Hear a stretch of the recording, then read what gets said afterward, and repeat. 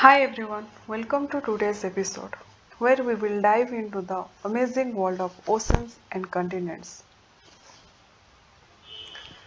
Jules Verne, a famous writer, beautifully described the ocean as something so important and magical. He said the ocean covers most of the earth, about 7/10 or 70% of the planet.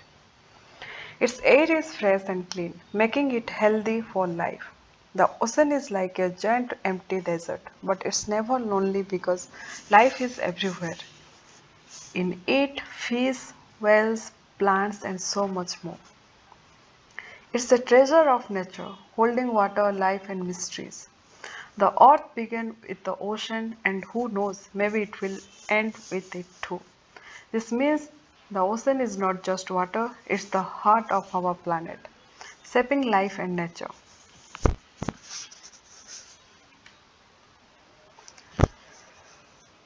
The big questions about oceans and continents. What are oceans and continents? What are their names and their distribution?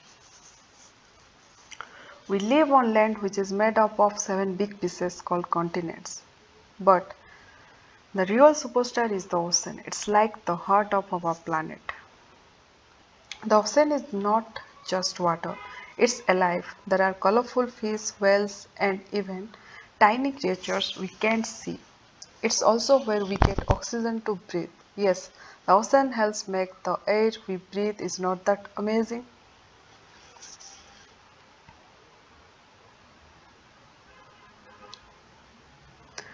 Now let's talk about the land where we live, continents. There are 7 continents on earth. Can you name them? Let's say them together. Asia, Africa, North America, South America, Antarctica, Europe, and Australia. Every continent is unique with different people, animals, and even climates. Some continents are warm and sunny, while others, like Antarctica, are covered in ice. Did you know no one lives there permanently? Only scientists visit to study. The oceans connect all these continents. There are 5 oceans and they are huge. Let's name them too. Pacific Ocean, Atlantic Ocean, Indian Ocean, Southern Ocean, and Arctic Ocean. These oceans are like highways for ships, helping people travel and trade across the world. So the next time you look at a globe, remember most of it is water, and that water is what makes Earth so special. The oceans and continents are like best friends, working together to keep our planet alive and beautiful. Let's continue our exploration of oceans and continents with more big questions. We just talked about how oceans and continents are divided and named. Now let's dig deeper into how they shape our lives and our planet. Oceans are more than just giant water bodies, they are the reason life exists on Earth. Oceans regulate the Earth's climate by absorbing and releasing heat. Without them, our planet would be way too hot or way too cold. They are a source of food. They are a source of food, providing fish, seaweed, and even salt. And don't forget, they help us travel. Ships use oceans to transport goods and people all over the world. Did you know the ocean produces most of the oxygen we breathe? Tiny plants in the water called phytoplankton are like superheroes. They make about half of the world's oxygen. Let's give a big thank you to these tiny helpers. Now let's zoom in on the continents. They are pretty amazing too. Each continent is like its own storybook, full of unique places, animals, and people.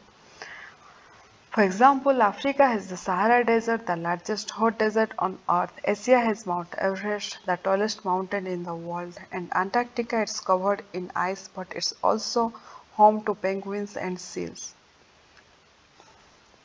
Continents give us land to grow food, build homes, and explore. They also have forests, rivers, and mountains that keep us alive by providing fresh air and water. Together, oceans and continents are like best friends. They work as a team to keep our planet balanced. The ocean cools us down and gives us oxygen, while the land gives us space to live and grow. Look at this beautiful planet we call home. The oceans and continents may seem like separate parts, but they are connected in every way. That's what makes Earth so special. Let's imagine we are holding a globe or looking at a picture of the Earth from far away, like from the moon. What color do you see the most? It's blue, is not it? Do you know why? That blue color shows us all the water on Earth. Water covers almost three-fourths of our planet's surface. That's a lot, right? Because of this, when astronauts first saw Earth from space, they called it the blue planet. Now let's look closer at the globe. Can you spot another color? You will see brown too. This brown shows all the land on Earth. Land takes up just over one-fourth of the planet's surface. If a piece of land is very big, we call it a land mass. And when that land is part of a very large continuous area, we call it a continent. The largest water bodies on the globe are called oceans, and they are super important. Both, but both oceans and continents help make our weather and climate the way it is. They affect everything on earth, plants, animals, and even people. We can see their effects not just in nature but also in how we live, the history of human life, and even in our daily routines. So, both water and land are special parts of our amazing planet. Here is something super interesting you don't want to miss. Did you know the Indian Navy has a beautiful emblem with a very special motto? It says Sam Naha Varunaha, which means be auspicious to us, O Varuna. Varuna is a Vedic deity who is closely connected to the oceans, the sky, and water in general. This motto is like a prayer to Varuna, asking for safety and blessings over the seas. Is not that such a cool connection to India's ancient culture? Let's dig a little deeper. Did you know that water and land are not evenly spread out across the northern and southern hemisphere? It's true. Let's check it out. Take a look at these two maps.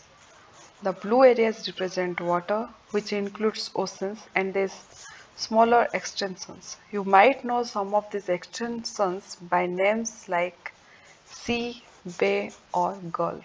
Can you spot any differences between the two hemispheres? In the northern hemisphere, there is much more land. The hemisphere contains large continents like North America, Europe, and most of Asia. It's sometimes called the land hemisphere because land dominates here. Now look at the southern hemisphere. It's mostly covered by water, with the vast Pacific, Atlantic, and Indian Oceans. That's why this hemisphere is often called the water hemisphere. The continents are here, like Australia, parts of South America, and Antarctica, are much smaller in comparison. This unequal distribution of land and water has a big impact on Earth's climate. The northern hemisphere tends to have more extreme seasons because of its larger land area. Meanwhile, the southern hemisphere enjoys milder climates.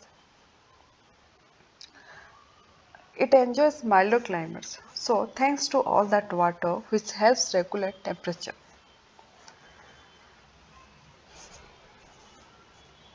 And let's not forget about the smaller water bodies.